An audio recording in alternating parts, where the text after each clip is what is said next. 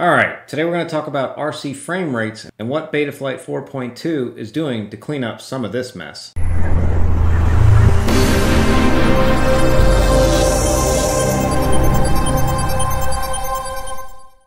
If you go into the Betaflight 4.2 tuning tips, you'll see on this improvements to Feedforward. If you click that, that goes down into here, and it starts talking about some of the improvements made within the code for Feedforward to address some of the inconsistencies in RC frame rates that we see from transmitters on the market today.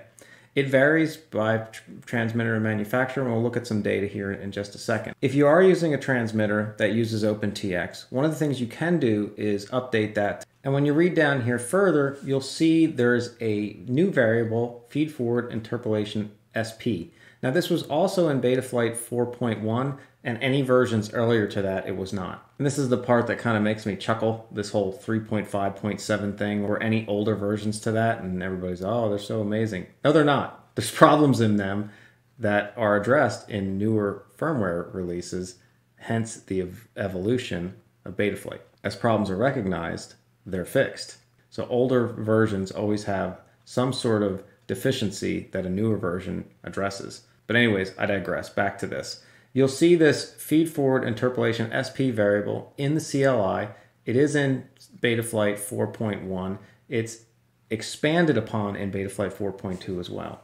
So in Betaflight 4.1, you'll see there was an on-off and an average. In Betaflight 4.2, there's an on-off average 2, average 3, and average 4. So if you were using average in Betaflight 4.1, that's now called average 2 in Betaflight 4.2 because 3 and 4 were added, so you just can't have average and then average 3 and average 4. It made sense to call it average 2.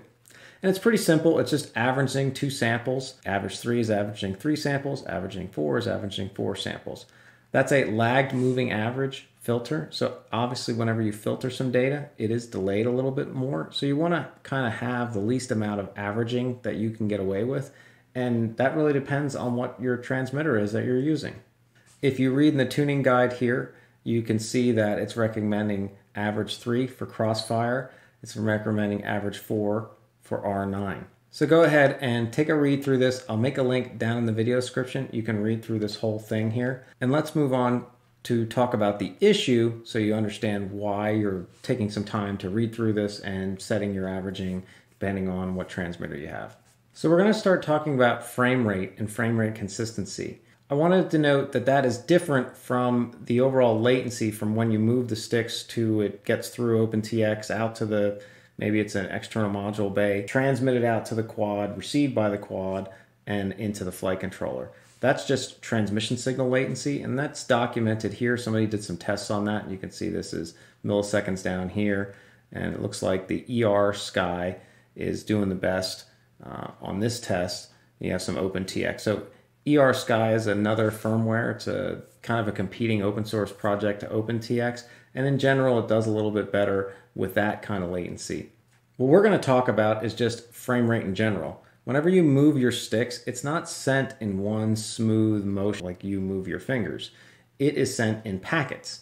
Well, those packets are sent every so often. Every 6 milliseconds, 12 milliseconds, 20 milliseconds. It varies. Each transmitter has a different frame rate that it submits those stair-step packets. Now what I've shown on the screen here is the roll, and it's the raw packets for an actual flight. And you can see that the packets are inconsistent in frame rate. So here we have a 30 millisecond frame, then it goes to a 6 millisecond frame, then a 13 millisecond frame, then a 20 millisecond frame. So it's just all over the board on the duration of when the next packet coming in.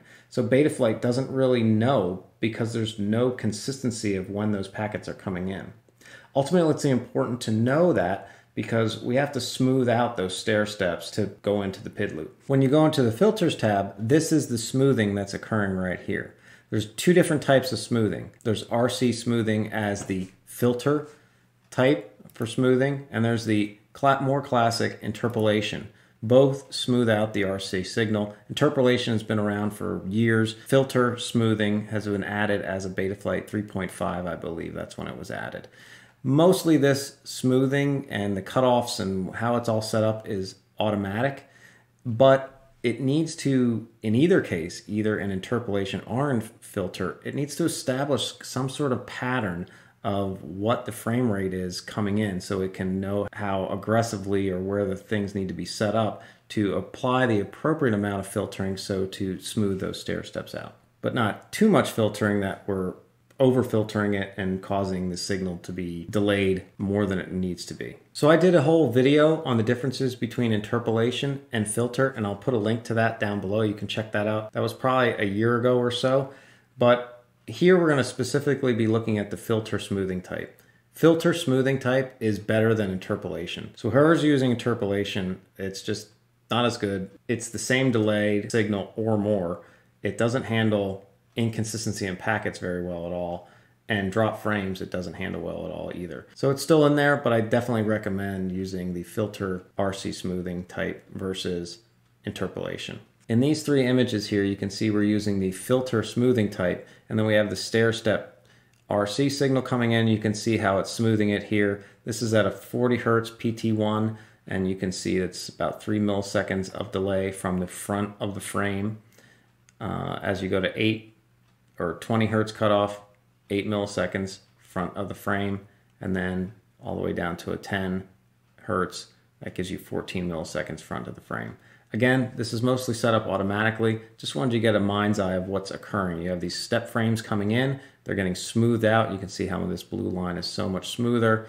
And just like with anything, there's no free lunch. So if you're smoothing anything out, you're going to be adding delay to do that. So you want to have that good balance where you're not over smoothing it, but again, you're getting it smooth enough. It's not causing all kinds of jitter downstream in the PID loop and the motor commands and things like that. So why is this important? Why does consistency of RC frames matter? Well, one is in a racing environment or whatnot. If you're flying along and it's, as you're moving the sticks, if that's sending a signal and it's updating the position of the quadcopter and that update rate is 6 milliseconds, and then all of a sudden it waits for 20 milliseconds, which is almost 4 times longer, well, you may notice that. I mean, you have a 12, it depends how in tune you are to that kind of stuff, but it's quite a bit of delay and difference. It's an inconsistency that you have to deal with. So that inconsistency is one thing. Also, it actually has an effect on performance of the quadcopter. You can see we have the motor traces down here. So this is motor 1, 2, 3, and 4, and how they're going ramping up together and down together.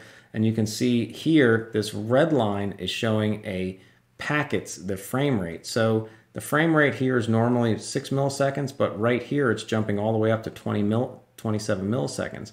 Well, if you're doing some sort of move or roll, you can see here I'm in a type roll, that it actually causes the quad to, this is just a snap roll here. Basically what the flight controller is receiving is, hey, roll to the right, stop, pause for 20 milliseconds, then quick roll to the right again. That roll to the right, pause, quick roll to the right again, and then go. But that's not actually what your fingers are doing. It's not like you're going over, stopping, and then going in the rest of the way. You're just smoothly moving over. So that jumping around a frame rate is causing an incorrect signal to the flight controller, and then if your quad is tuned in well, that's going to cause all kinds of jerky motions. You can see to the motors down here where they're ramping up, ramping down, ramping back up again to deal with that, again, inconsistency. And it's all really just coming from your transmitter and the inconsistency in the frame rate from the protocol it's using. So one thing you can do is, you're interested in seeing your consistency of your transmission and things of that nature,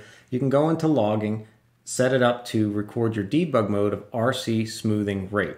Now it's important to note that your RC smoothing has to be set for filter for that debug mode to work. So if you're staying on filter, which everybody should be, then go ahead and select that debug mode. You can either record a log, or if logging is not your cup of tea, you can go down into here into your OSD and check on the debug modes, and then you can drag that to the top of your screen, and then you should be able to see debug mode 0, 1, 2, and 3. You're going to be interested in debug mode 0 here. That's going to show you your frame rate consistency. The only issue with this approach, though, is if you have quick jumps in your OSD, I think it only refreshes every 60 Hertz. So you might not see it for quick jumps, but if it's, jumps up and changes to another consistent frame rate, like Crossfire will jump from 6 millisecond frame rates up to 20 millisecond frame rates within a pretty relatively short distance. Within a track, it will jump up and hold. You would see that change where it would go from 6 up to 20 milliseconds, and then it would hold there for a while. But if it just blipped up and blipped back down, you might not see that in the OSD, whereas logging, you definitely would. So taking a look at some pretty common protocols out there, we have the DJI in fast S-Bus mode, we have the Tango 2 with its Crossfire, we have the FlySky, and we have the R9, which is FrSky. And you can see here the different frame rates. So this is 10,000 is 10 milliseconds, 5,000 is 5 milliseconds, 20,000 is 20 milliseconds. And you can see the difference between these. Crossfire generally is holding a pretty consistent frame rate, but you do see a couple jumps here in the beginning, and these are all within relatively close distance. And still here within a close distance, it jumps up to 20 milliseconds and holds there for a while. That's what that locking is in the latest firmware where Crossfire, where you can lock it to 150 hertz mode, which is down here at the 6 millisecond frame rate. So if you're a racer, that'd be something you definitely want to take a look at. Or if you're just flying around general, put that OSD element up and check it out. You should be able to see when it's jumping up here. So you have some inconsistencies. The Tango 2 Crossfire is one of the best, but it's not perfect, but it's definitely a forerunner out there.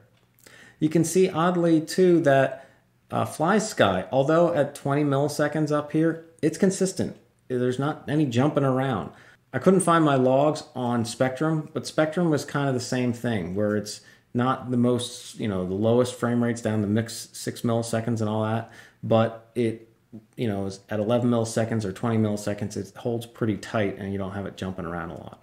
FrSky and R9 is definitely one of the worst, and I'm an R9 flyer and have my FrSky radio. I didn't know this going in, and honestly, I'm the one that started making this a thing. I put this all on FrSky's radar over a year ago, and it's still this way. Even in Access, it's this way. Even on the new OpenTX, it's still this way.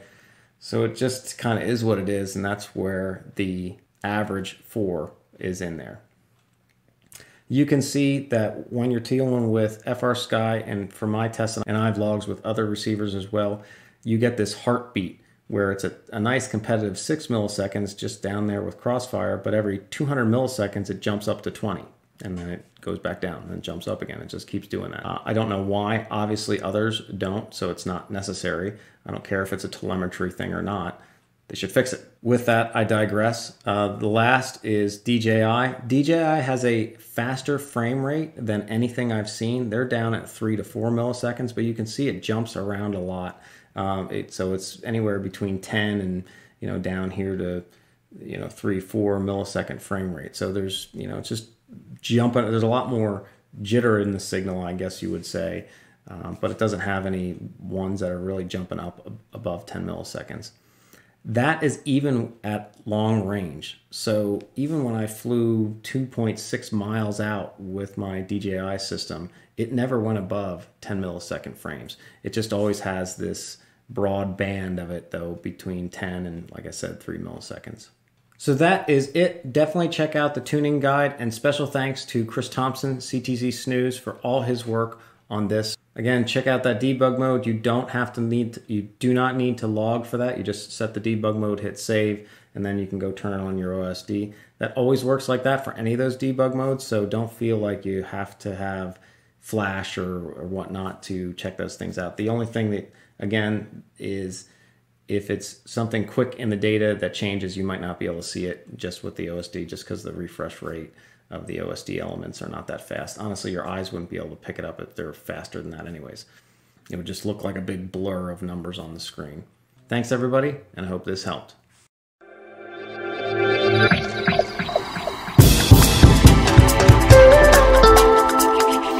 Accelerated ideas.